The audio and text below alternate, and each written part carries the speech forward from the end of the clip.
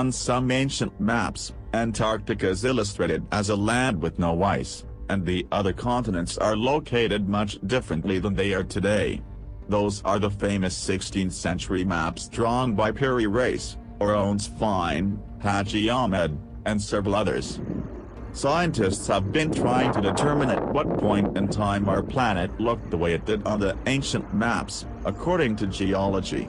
The results were so shocking that they still don't get mentioned to this day. Earth looked like this 34 million years ago. How is this possible? How did medieval cartographers get information as to how the continents looked long before the appearance of the first human?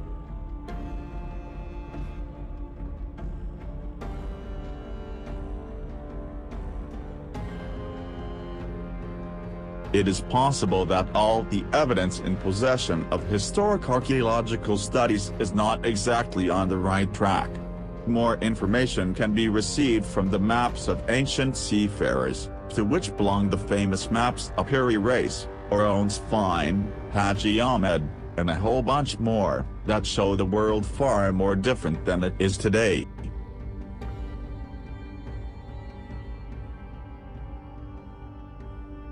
One is the 14th century map drawn by Turkish Admiral Piri Reis.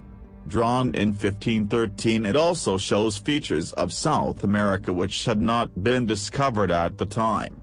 The Andes, with the Amazon rising in them, are shown, although the Amazon is shown twice, possibly due to source maps being overlapped wrongly, together with the island of Marajo, which was not discovered to 1543. The Falkland Islands, discovered in 1592, also appear. It shows an island in the Atlantic which does not exist today but where isolated rocks are now found. So, was the map based on a source drawn when sea level was different or and more land was above water?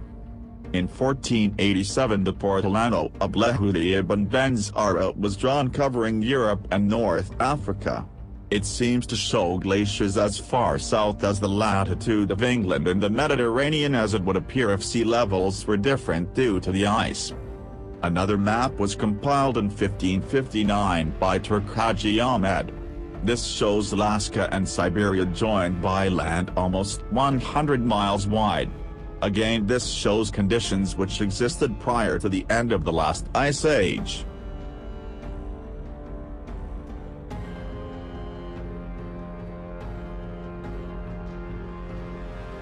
Claudius Ptolemy's map of the north shows Sweden covered with remnant glaciers that would reflect conditions that existed about 10,000 BCE.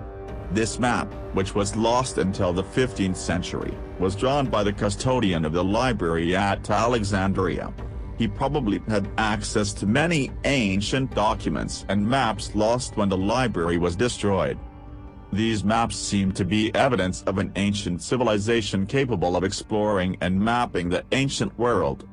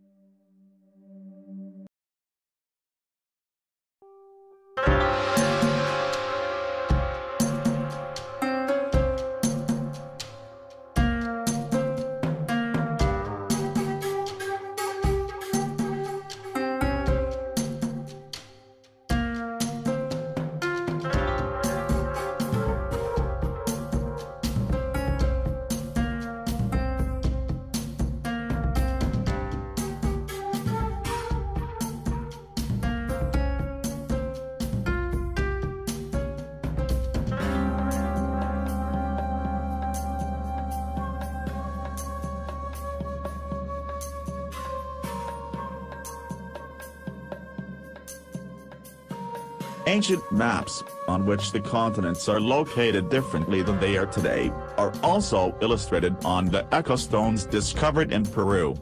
On the map drawn by Piri Reis, South America is connected with Antarctica. And on the maps of Voron's Fine and Haji Ahmed, Antarctica is illustrated as a land entirely free of ice.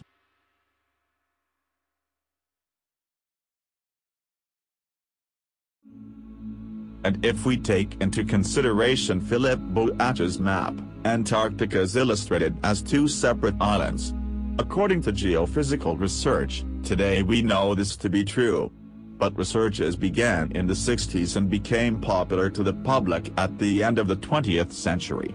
So how did ancients know of this back in the 14th, 15th, and 16th centuries?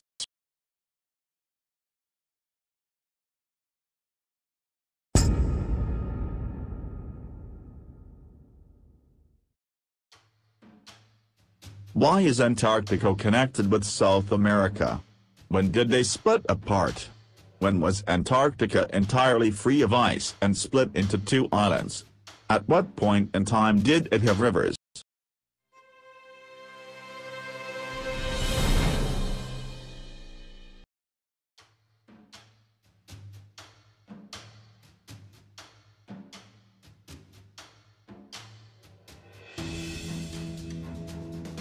According to different sources, South America and Antarctica split either 24 or 34 million years ago.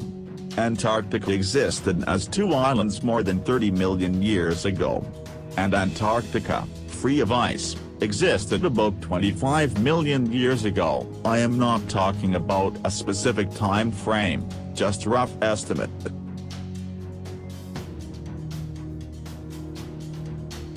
And then, 16 million years ago, almost full ice coverage began on Antarctica and it resembled today's continent a bit more, and 5 million years ago, it was entirely covered in thick ice and was the same as it is today.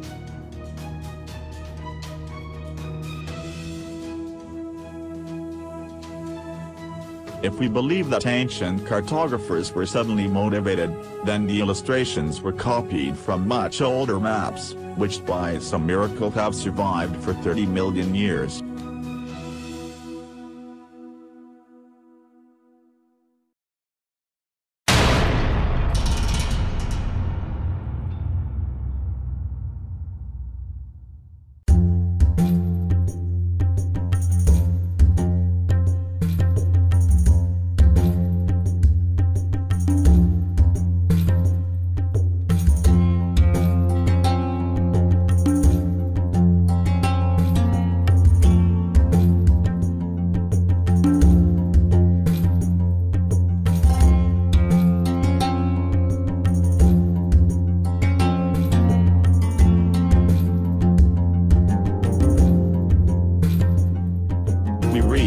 Mahabharata, the Rig Veda, and in Vaishvanara of a race of space aliens, and in the Book of Enoch, these creatures are gods who descended to Earth and cartographed it.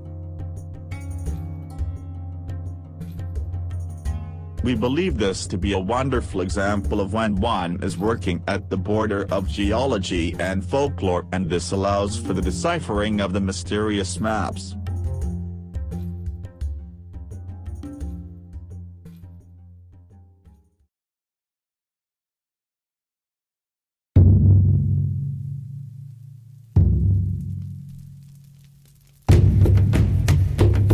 Maps are descriptive enough, but also contain depictions of near-Earth objects, so it is quite possible that these maps actually did exist millions of years ago, and in some way, even after all the natural disasters, they were preserved, possibly in some underground structures, and somehow ended up in the hands of ancient cartographers, who did not use them but rather just copied them and made their geographical discoveries based on the copies.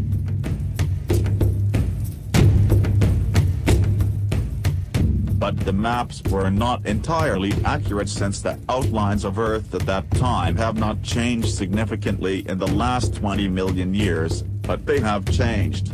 That is why sometimes mistakes were made and other times, Unexpected discoveries.